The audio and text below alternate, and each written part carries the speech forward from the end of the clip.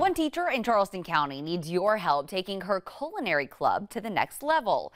Debbie Sunnycalf is not only teaching her students healthier cooking options, but she's tying in personal finance so her students are financially aware. Our Alicia Wimberly explains how you can become her classroom champion. Debbie Sunnycalf is helping her students realize they can eat healthy while saving a little money in their pockets.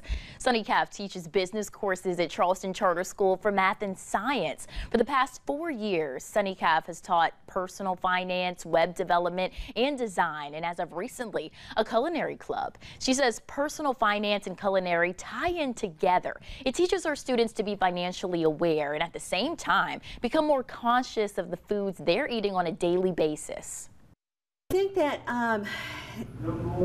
by tying personal finance and culinary together, it's quick and easy to see that you don't have to spend a lot of money to eat healthy.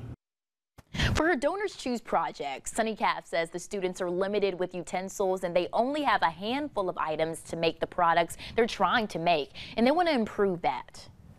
We want to improve upon that, giving them opportunities to get some more equipment that they might even find themselves wanting to purchase when they go away to college to keep in that dorm room or out in their first apartment or whatever on their own. That's not going to break the bank, something that they can prepare amazing meals, healthy meals.